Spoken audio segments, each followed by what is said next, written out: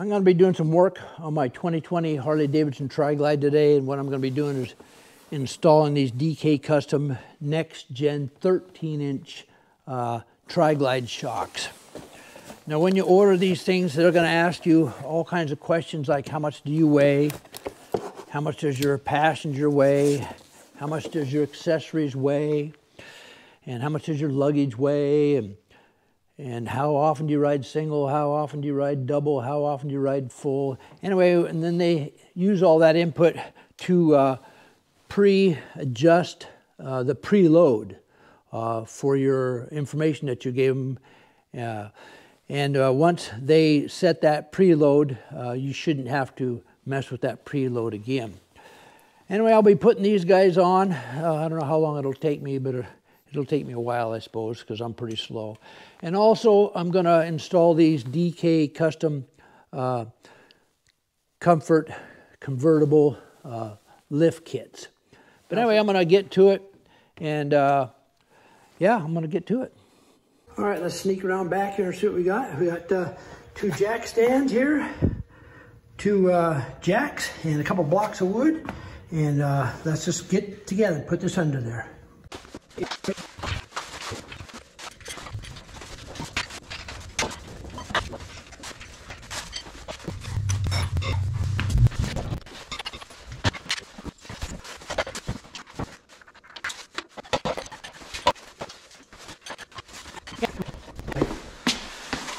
Okay, as long as I got it up in the air here, and these things are pretty tight, I cracked them just a little bit. I'm going to check for rock and roll here for the axle bearing retainer plate, okay? I don't feel any play at all on that thing. No slop that way, back and forth, and no slop this way. The bike's got a little over 22,000 miles on it. So yeah, no slop whatsoever that way. All right, let's go check the other side. So here I'm just checking the axle retainer plate slop, and there was not any. Then I went and proceeded to remove the left tire, and then I proceeded to remove the right tire, and then I lowered the jacks onto the jack stands. Okay, this is what it looks like underneath. The block on the axle, the jacks on the frame member right there. And then over here, we are on the other left side.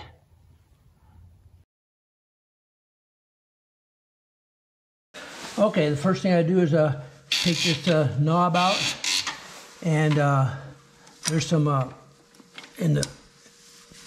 take these knobs out. And then back here, there's a couple brackets back here. I just need to get, there they go. I got that one out.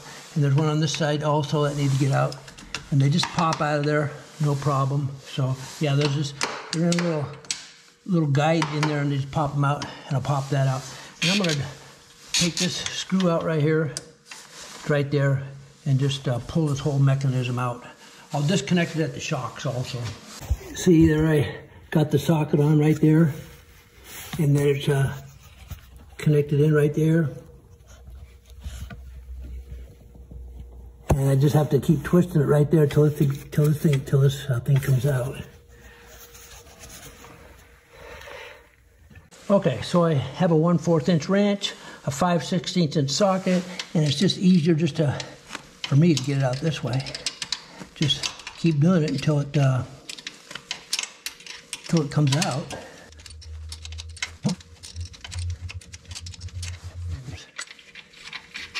All right, got this big old long screw there. Put it off to the side. See if this thing pulls out now. It just kind of pulls out like so. See, there it is. Now I'm just gonna go down to the shocks and disconnect them off the shocks and try to pull everything up through here. All right, let's just go in here and take a look at this real quick. Show you what I got going. This wire runs down to this wire. This tubing runs down to the shock on that side, and this tubing runs down to the shock on that side, and I got them loose. I'll show you in a minute. It just fell down there. That's good. I'm going to get that and show it to you. All right, what we got is this thing here. It was behind there, and the tubing runs down inside the slot and then under this one, and it kind of just clamps on there. And I was able to just undo this first one right here and then just kind of get it to come out from these two guys here.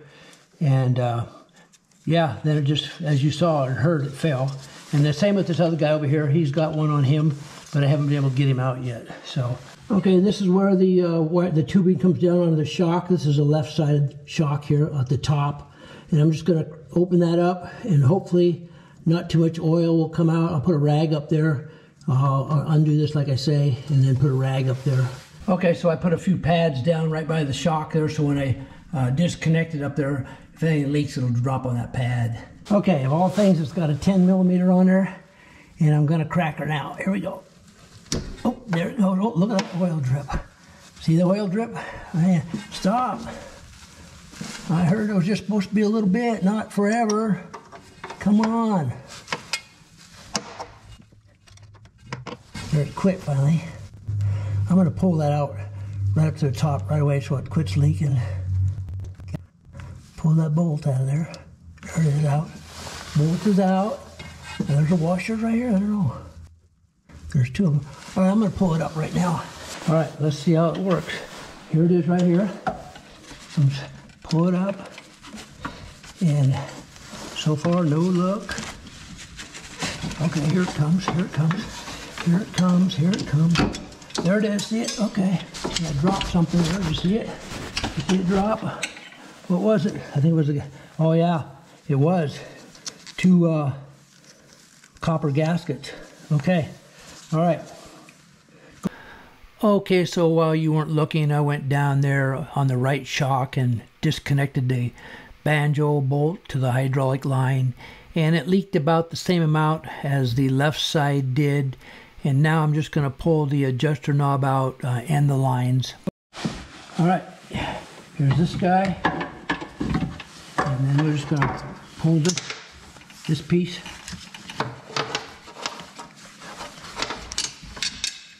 There. Looks like it is. There it is. Got it out. And it came out all right. There's that other bracket I was talking about. And I recovered the copper washers on both of these things, so okay, we're good.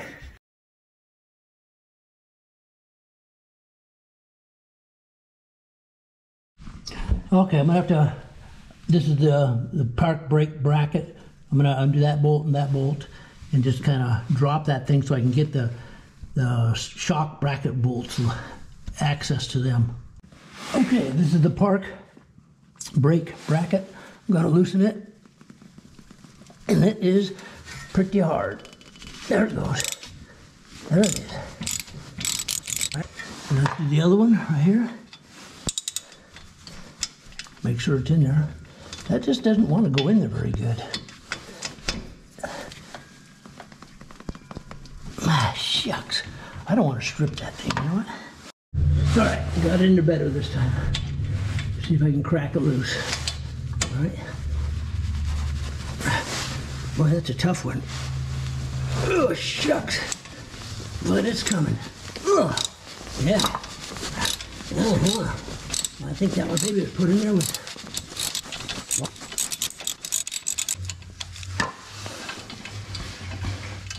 Yeah, definitely put in there with Loctite. That's for sure. Yeah. Okay, let's go after the other one. All right.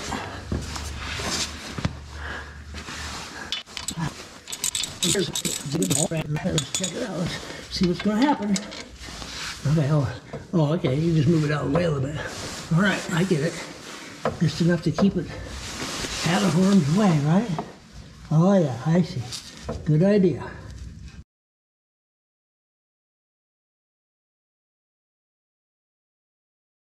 Okay, we're going to go after that one and that one. Break those guys loose.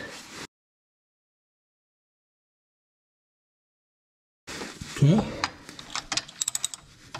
I think I'm going to need a cheater bar on this one. Let's see. Ready? 1, 2, 3. Oh. Yep. They don't want to come out very good.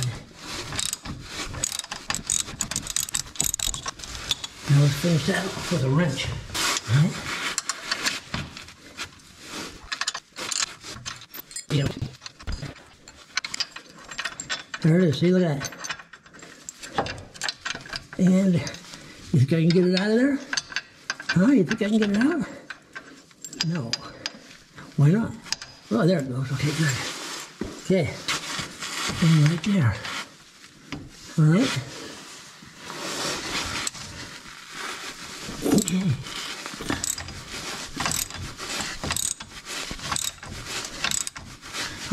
You know what? I'm gonna go after that bolt up top. That's all there is to it. I gotta do that one.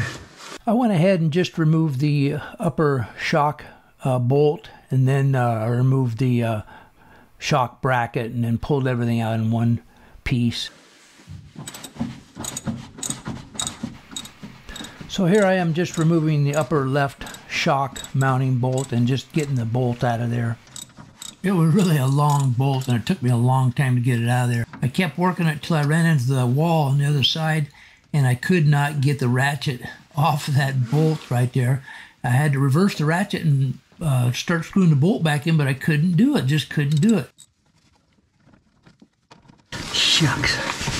Really? No.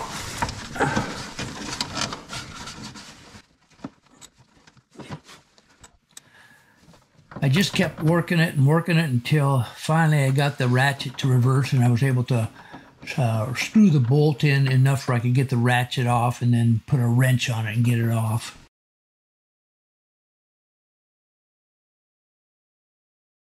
Okay, this is a story that must be told. While I was working on the left side, I removed the OEM parts, the shock mounting bracket and the OEM shock, and I pulled them off the side. Then I grabbed the new convertible comfort lift bracket, and I went to mount it up there, and the holes would not line up. I could not get them to line up. So I put the shock mounting bolt on top, and I put the shock mounting bolt on the convertible comfort lift, and I tried to line it up again, and it would not line up. I got frustrated. So I took the shock off and tried to line that bracket up all by itself again, and it would not line up. To the point where I thought maybe they sent me the wrong bracket, but they didn't. They sent me the right bracket. So I got frustrated, and I threw in the towel and said, after working on it for about an hour, so I went around to the other side and said, I'll just forget about this side, I'll go to the other side. So I went to the other side, and I removed the upper shock mounting bolt, and I loosened the lower one, and as I was pulling out the shock mounting bracket bolt, I come to the last one, and it was under pressure, and I didn't know it. So when I pulled it out, things popped and kind of startled me a little bit, but I didn't think much about it. So then I went and I pulled all that stuff off to the side. I went and got the new convertible comfort lift bracket, and I stuck it on there, and everything lined up perfect. What the heck, you know? And so I put the lower shock mounting bolt in, and the upper shock, everything was all loose, but the bolts all started screwing in perfectly. And I thought, well, why doesn't this side do that? So I went around to this side, and I got the convertible comfort lift bracket, and I lined it up, and it lined up perfect. Put the lower shock mounting bolt in, put the upper shock, everything lined up perfect, and I just hand tightened them in there. And the moral of the story is, make sure you remove both sides OEM parts first before you attempt to install the new stuff. All right, let's go check the right side. I'm gonna go start breaking some of these bolts loose. I am gonna break this lower shock bolt loose. I'm going to break that upper shock bracket mount bolt loose. And remember, this is where I had that incident where I was removing the last bolt from the shock mounting bracket, and it was under pressure.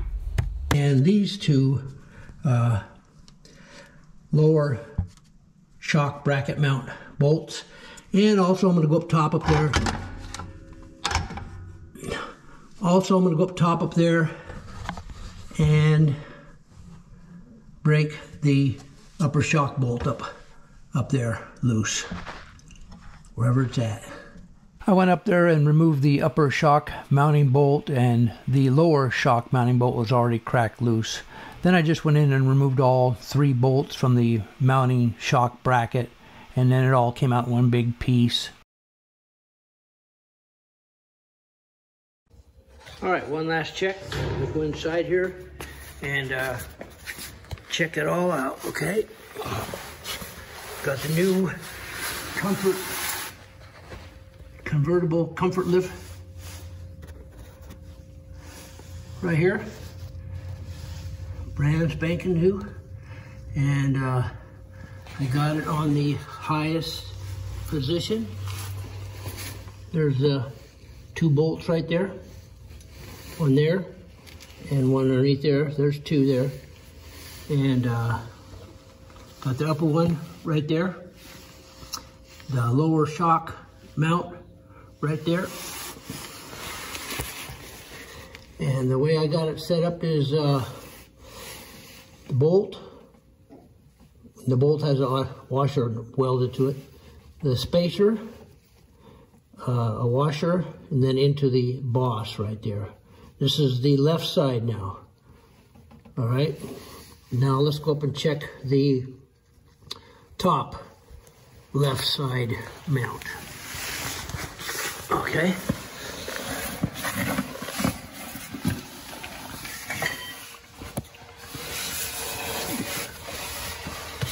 There it is right there. All right. On the far right side there, got the bolt with the welded washer on it. Got this thing facing towards the front of the motorcycle, and got a spacer right there. And it's a spherical bearing right there, so it's able to do that. Okay, let's go over now to the right side and check it out.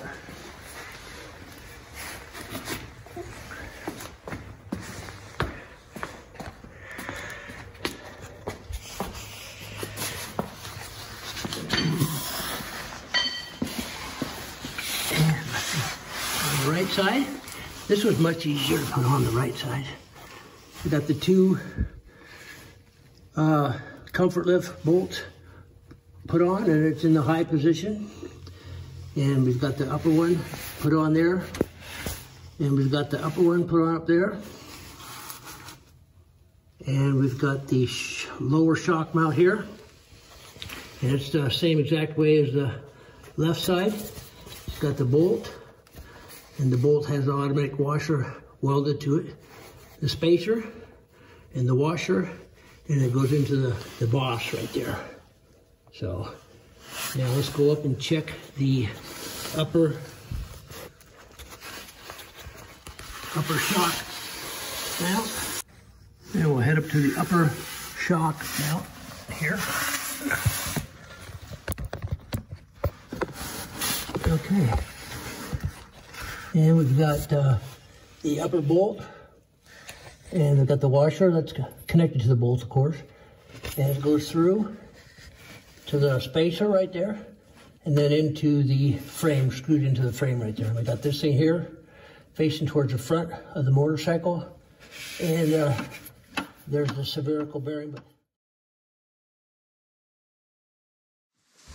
All right, while I had the wheels off, I had time to clean the inside here. Yeah, I cleaned the insides and I waxed the outsides and cleaned them really well. And here I am just replacing the left side wheel and just kind of tightening them down, getting ready for the final torque. And then I did the right wheel, doing the same thing, just put it on and tighten it down, getting ready for the final torque. I'm gonna jack it down, got my level right there. Just jack it down a little bit at a time.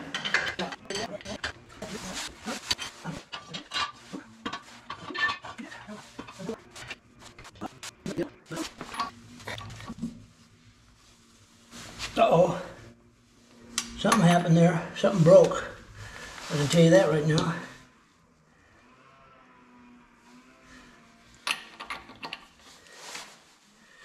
Something twisted. Looks like this extension broke. I'll bet. Watch. Yep. Extension. Extension broke right off. We'll take a pause here. All right. Got another extension socket. There, you heard that. Okay. That one. That one. And that one. Okay, I can live with that. Okay, let's go to the other side. Get serious, okay? Here we go. There it is. There it is. There it is. There it is. All right.